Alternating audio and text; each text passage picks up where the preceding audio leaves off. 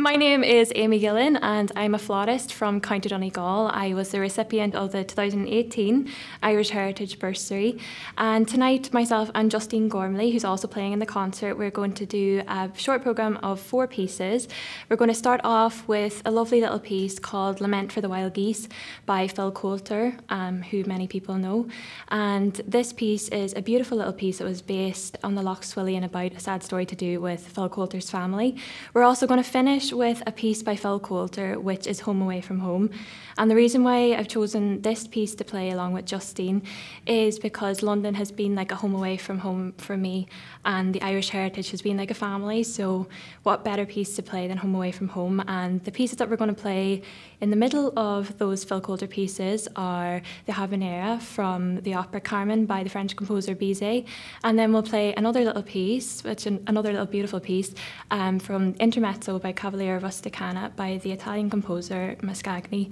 So I hope you guys enjoy, and very much looking forward to playing these beautiful pieces. A huge thank you to Irish Heritage, because without their continued support since 2018 when I won the bursary, I would not be where I am today, because winning the bursary helped me fund my Masters at the Royal College of Music in London, where I graduated from last year with a distinction Masters of Music and the Tokory Gold Medal, which will see me perform for Prince Charles very soon, hopefully. So, and they've supported me in so many different ways throughout the years, and they've been mentors, friends, everything that anybody could have asked for. So I'm so grateful to them for their support. Another way that the Irish Heritage have supported me is when I was working over in Abu Dhabi as a music teacher for the past year.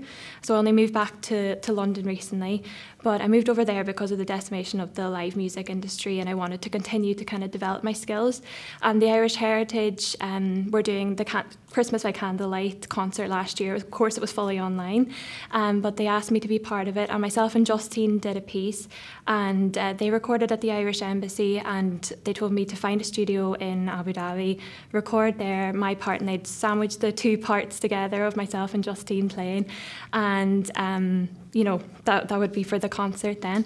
But through that then, as a result of all those connections and from Irish Heritage, you know, saying for me to find a place at the studio, I met a music producer through there, and we've been working on tracks that we're going to release over the next while. And I also worked with an Emirati rock band, all through what Irish Heritage, you know, brought with the Christmas by Candlelight.